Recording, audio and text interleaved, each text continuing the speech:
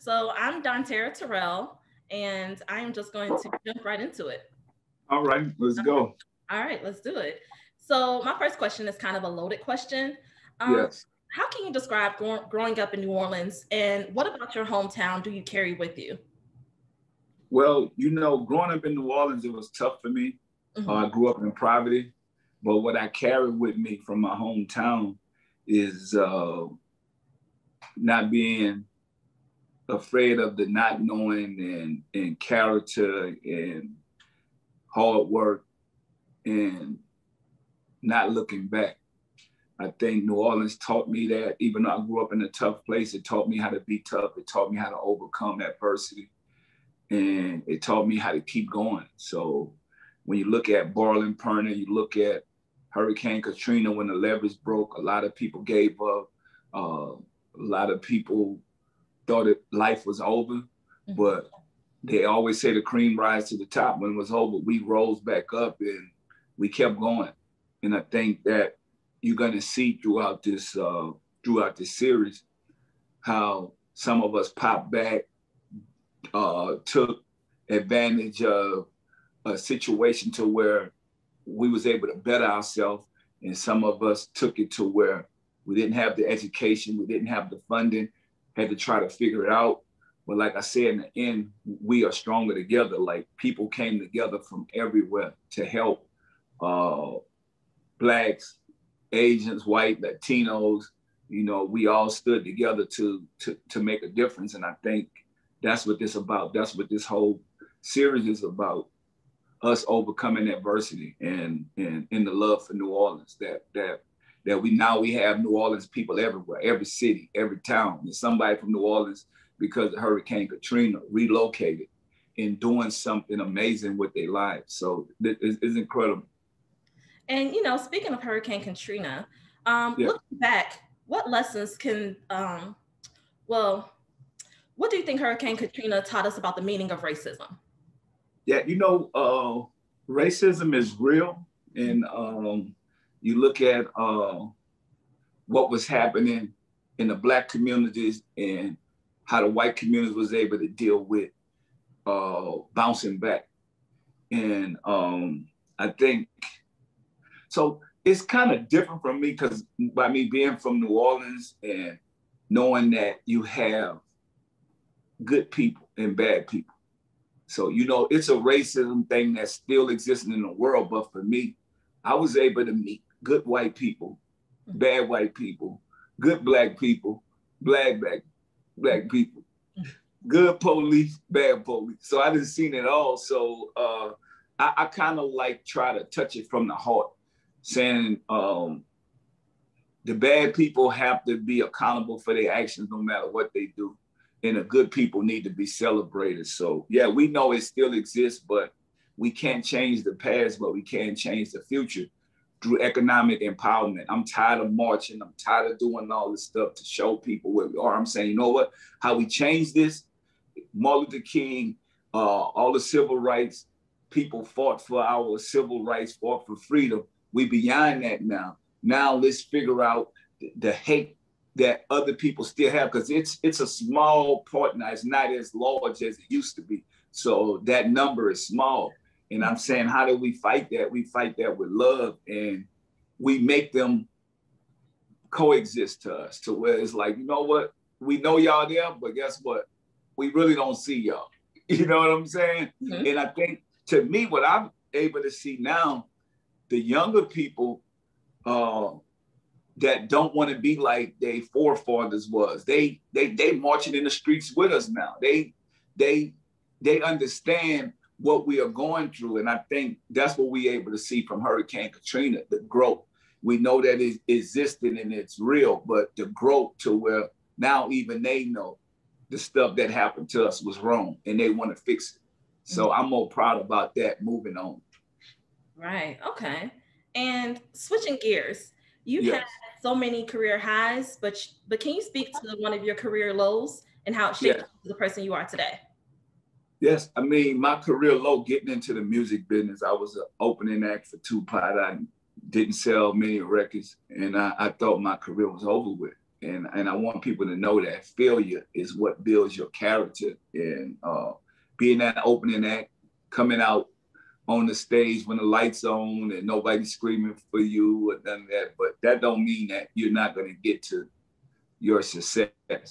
That failure motivated me. It's never lost. It's a lesson. I took that as a lesson. I kept pushing. I kept pushing forward. I kept believing, and I went from selling no records to over 100 million records. That just go to show you when you work hard and you're passionate about something and you chase your dreams and your goals, anything is possible when you put your trust and faith in God and put the work in. You know, I think that's a very good point, because I don't think people realize along your journey to success, and anybody's journey, failure is much, you know, it builds wisdom. Like you said, it builds character, and it's a necessary element along your journey to success. It makes you work much harder and, you know, persevere.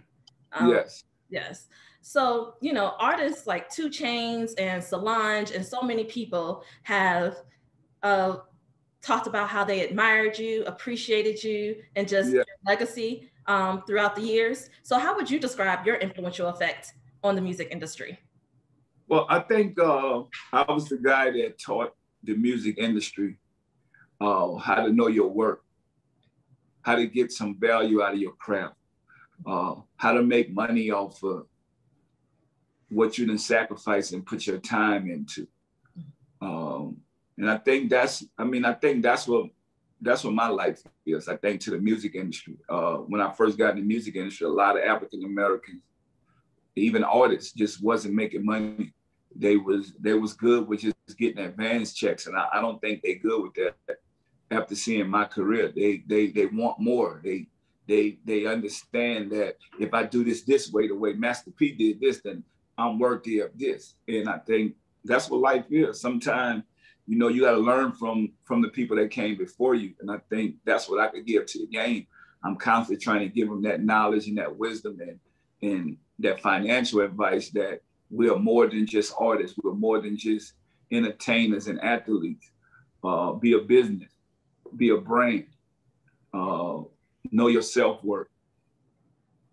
You know, I recently interviewed Nikki Giovanni, and she sort of told me, she was like, you're more than a writer. You have to think of yourself as a business, as a brand.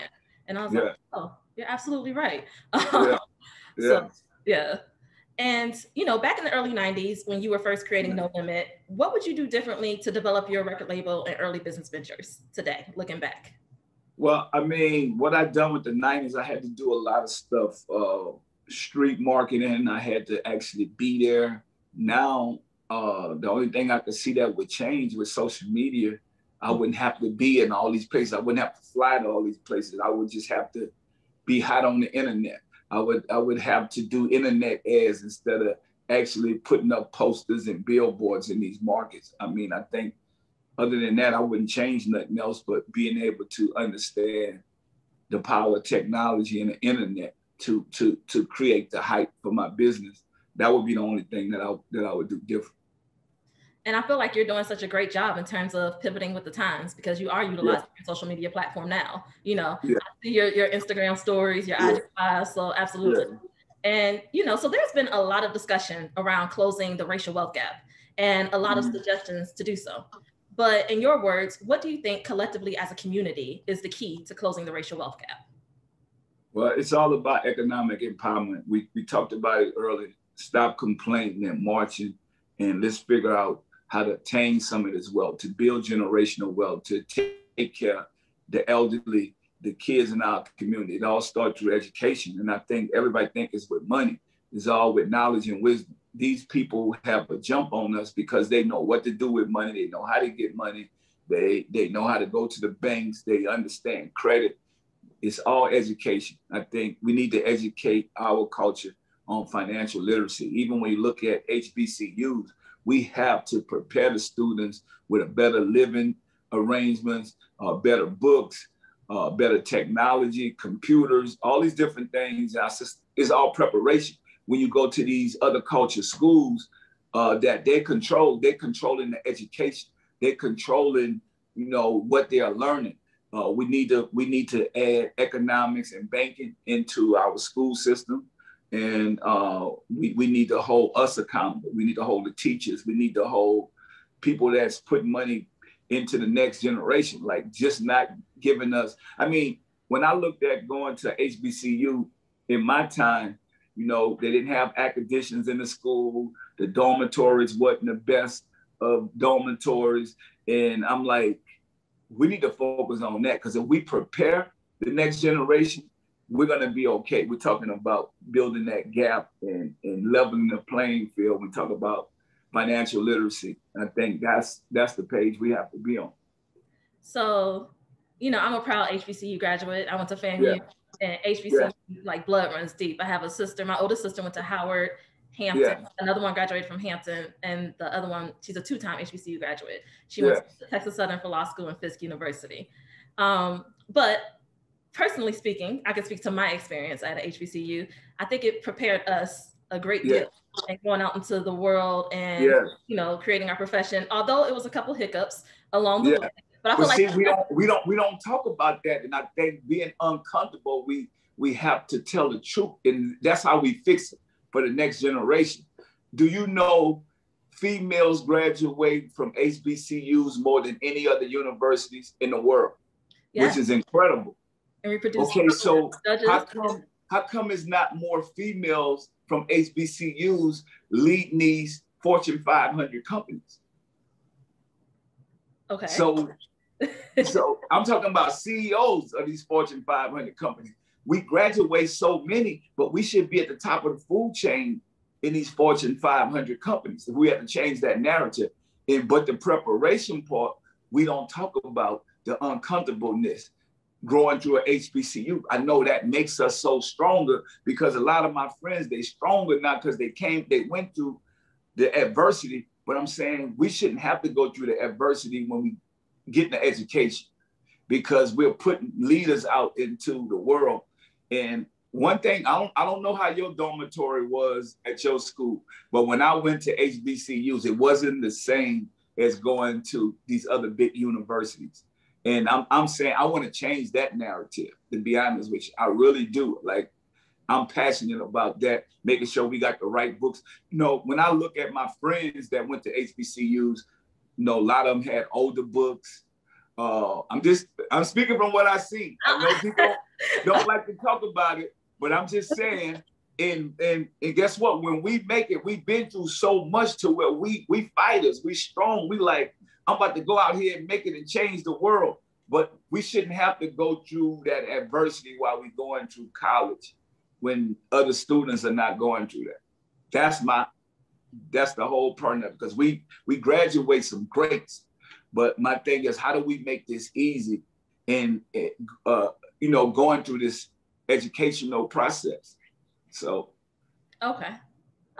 So what prompted you to begin researching, like, the history and just the legacy behind HBCUs, you know, to help you transition your frame of mind from owning an NBA team to now wanting to own an HBCU? Watching the NBA All-Star.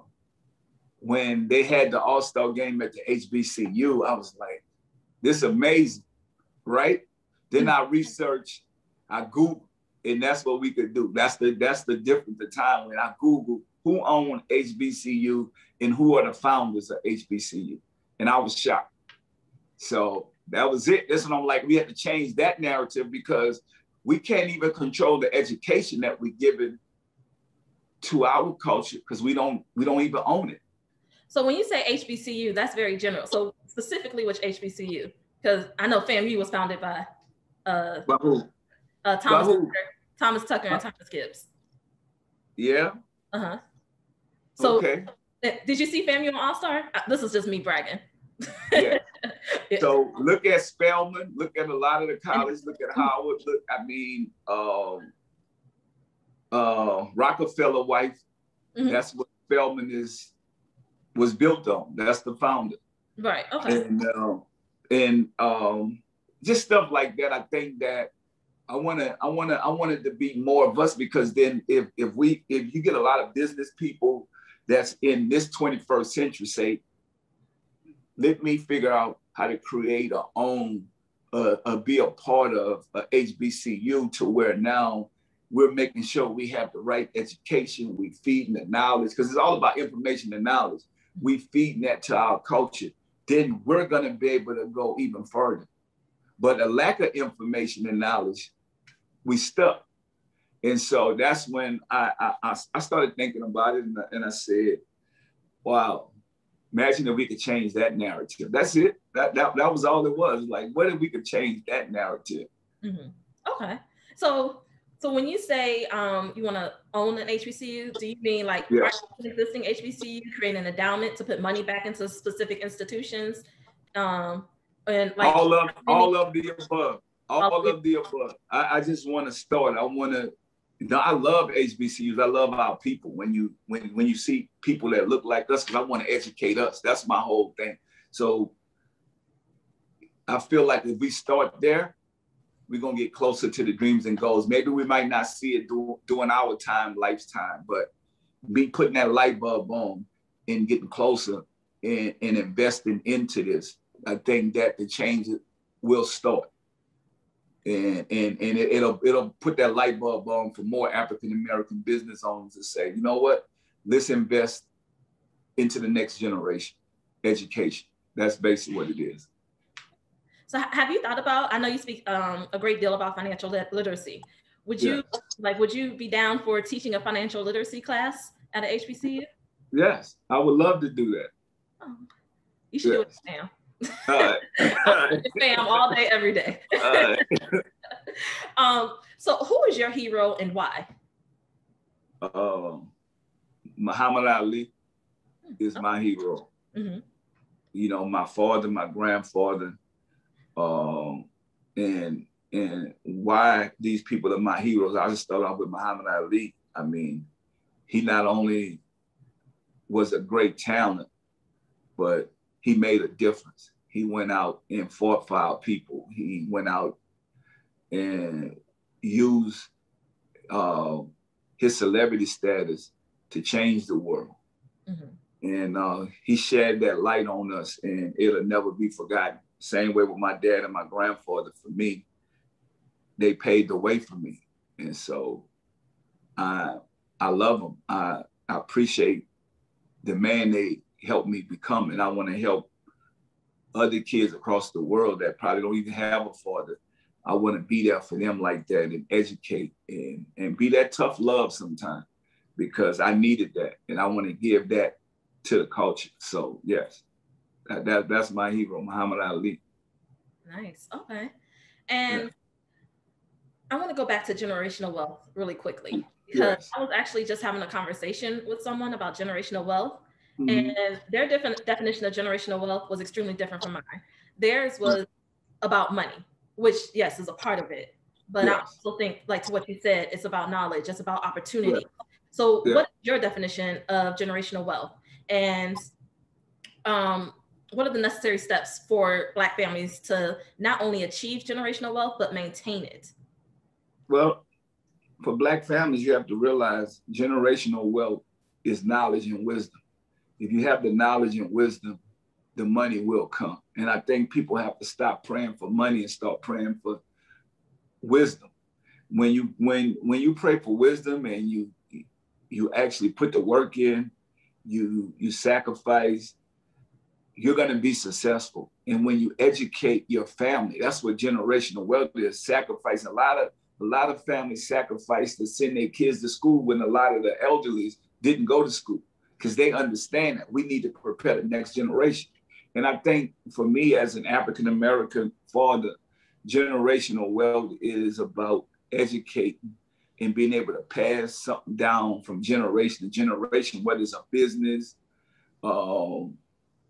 it is, whether it's knowledge, whether it's, because people don't realize information is changing every year. And so when you prepare with wisdom and knowledge, I feel like you're going to always have money.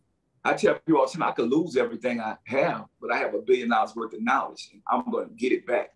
And I think we're not educating our families. And that's what generational wealth is for me. Having faith and educating your family. And with that being said, you're an entrepreneur. You have your hand in, yes, a lot of different ventures. So how do you know when it's the right business deal to make? Well, I think you know when it's the right business deal to make. It got to be something that you love, and it got to be something that you knowledgeable about. I think a lot of people just get into anything. If you look at everything that I'm doing, it kind of go with each other. You got to stop playing checkers and start playing chess. It got to be something that you love and you want to be a part of. Because if you're not gonna put your time into it, then it's just a waste. And I'm not about wasting time or money. Yeah, that part. Yeah. And then this is my last question. Just going back to Hurricane Katrina. Looking back, what lessons can the rest of the country draw from that experience? Well, we can't say never. When you look at Hurricane Katrina, we're never prepared, and we never know when a tragedy is going to strike. So we are stronger together. I think that a lot of this success is temporary. People think that they could take this money with them, but it's more about love. It's more about telling the people you love them. You never know who you're going to see or who you're not going to see after they walk out that door. So Hurricane Katrina has brought us closer the same way the pandemic has brought us closer. Learn to love the people that you have around you, because you never know. Yeah, I know that lesson, unfortunately. Well, my mother passed away, so I definitely, know that lesson. Well, thank you so much. This was great. Been a huge time for yours, and New Orleans is one of my favorite cities. I'm saying I'm moving there. So. All right. Have a good one.